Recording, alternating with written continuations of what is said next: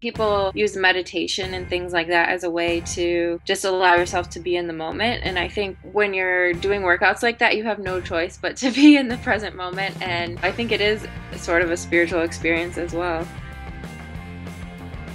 I've always really loved competition, and I've been involved in athletics since I was really young. I always just love the feeling of being able to train for something and then really push your body to its limits and see what you're capable of. And that's exactly what I get to do in CrossFit.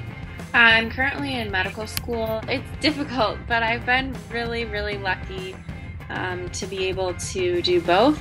I couldn't do anything without the CrossFit community. I think that's the most important part, and what I love about CrossFit the most is the fact that you immediately have this family who's going to support you and want you to be your best. It's not about how many calories you burn that day or how skinny you are or anything else. And being able to have people who are supporting me, it means the world, and it's, the only way that I'm able to do what I do.